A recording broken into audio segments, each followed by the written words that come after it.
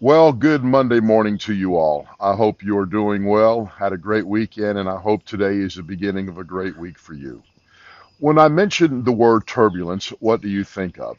As most people, we get a picture in our mind of an airplane flying through the air, and then because of what is known as turbulence, the plane drops, the plane rocks, the plane rolls, and the plane shakes. But yet, turbulence is more than just that. I was trying to find a good definition of turbulence yesterday, and I read an article that said turbulence is the flowing of liquid or gas. It is the unequal pressure of that flowing. So not only would it apply to an airplane flying through the air, but when you breathe, that is causing turbulence.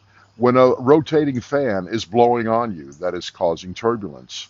When you turn a water spigot on and water begins to run through a pipe or a hose, that can be turbulence depending upon if the pressure is steady or not. So what am I saying? I'm telling you that turbulence can be good or turbulence can be bad. It just depends on how that turbulence is applied to our life. So when your life is throwing you here and there, up and down, remember also turbulence can work for your benefit as well.